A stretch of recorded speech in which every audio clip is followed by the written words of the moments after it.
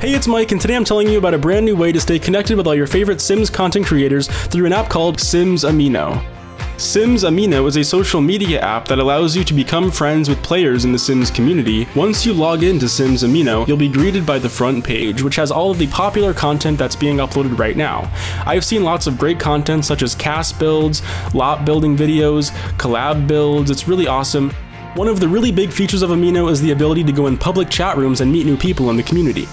I've seen a lot of Simmers talking about collabs they're doing, also what kind of things they'd like to see in the game in the future, and lots of other stuff outside of the topic of The Sims. It's a really great place to meet people and talk about anything they want to talk about. All you have to do is jump into one of the already pre-made groups or make one of your own. And it kind of reminds me of AOL Instant Messenger, for those of you who know what that is. Amino is basically like that, but it's much safer. All the discussions are moderated by group members, and it's totally safe. I also really love the amount of animated GIFage on Amino. Basically, wherever you can upload a photo, you can also upload a GIF. That includes on comment sections, feeds, posts, your blog, and even your profile picture can be a GIF, which is pretty freaking awesome. And you have access to hundreds of thousands of GIFs available on Giphy, which is pretty great. So join me on Amino today by downloading it on your iOS or Android device, and following me at BuildItFilmItM.